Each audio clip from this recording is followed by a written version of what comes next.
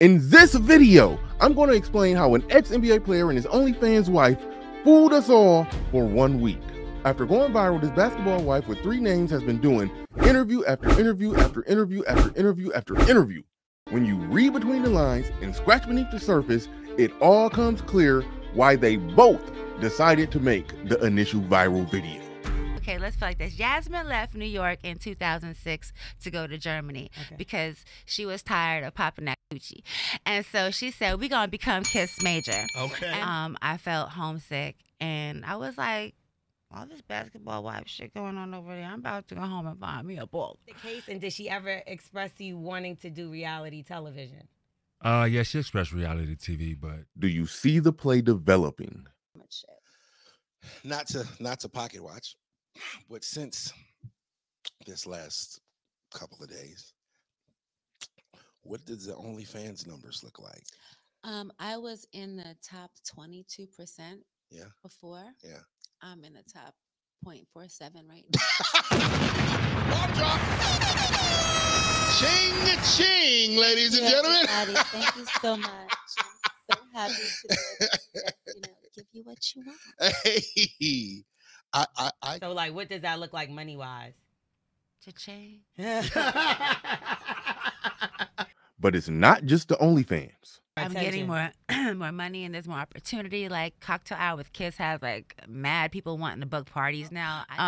The moving company, people have been calling like, oh, we're having a move on this day. Can we, and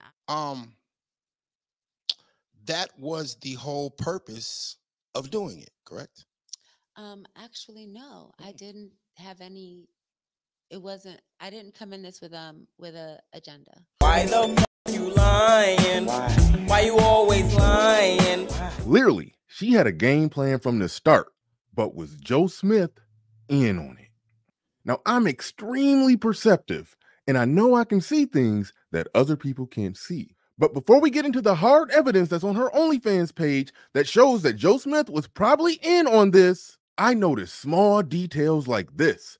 I find it an extremely odd coincidence that he was wearing a Golden State Warriors shirt and Golden State Warriors team shorts that the Warriors play in that initial pre-recorded viral video. He practically dressed in the uniform of the team that drafted him #1. That was done for the same reason that athletes wear their jerseys in the commercials when they don't have as much facial recognition to the casual fan. But I digress. Listen to this video by someone who actually bought the OnlyFans subscription. But one video I found on there that lets me know that, in fact, this thing is a scam. Walk with me. So one of the videos that she posted recently is with another man. It does not show the person's picture or his face or nothing like that.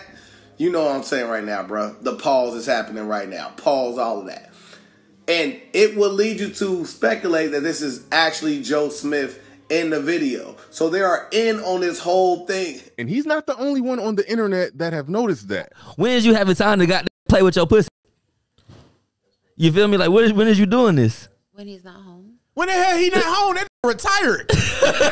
Right, like how you don't hear the vibrator in the other room. And moreover, she admitted that they recorded a scene together. So I have a video of us, but I haven't really been putting it out there. Yeah, I don't think you could put that up. Yeah, I don't without think you his should do that permission. without I his mean, permission. That's giving Watch her response when she finds out how much Adam 22 and his wife made off of that one scene with that one guy. Adam 22. Have you ever heard of him? Oh, I heard of him. Yeah. Actually, my people are reaching out to see if he wants to talk to me. Yeah. Recently, Adam had his wife shoot with another man. I heard It that. literally broke the internet. And, Adam is not saying how much he made, but, us watching people that, in Right. podcast land, it's definitely well over 8 figures. What? For sure. Come on, Joe. Come home. Let's do it again. Come on, Daddy. It's just figure it out. New profession. Bring it home. The single most biggest piece of evidence that Joe Smith is in on it is this right here.